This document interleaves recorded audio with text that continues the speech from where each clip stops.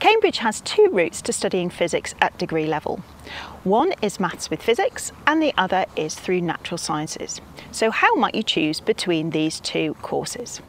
So if you're interested in both maths and physics and not sure which one you would like to do, the maths with physics option enables you to study both of these at university level before you make your choice. Maths and physics at university are really quite different from your experience of learning them at school. So it's much more about developing the skills of critical thinking, of problem solving, of coming up with your own solutions rather than rote learning. And a lot of students really enjoy this experience, but it does give them an opportunity to try both for a year before making their final decision.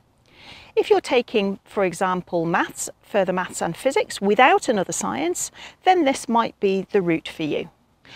On the other hand, if you're taking single maths with two from physics, chemistry or biology, then natural sciences might be the better choice for you. Natural sciences allow students to try these subjects at university level before they make a final decision. It also enables students to try some new subjects that they haven't done before. So for example, material science or earth sciences. And this is an opportunity that really opens doors for students into a subject that they never really knew that they were going to really love and enjoy. Like maths and physics, the other sciences like chemistry and biology and materials, they're quite different from how you have experienced science at school.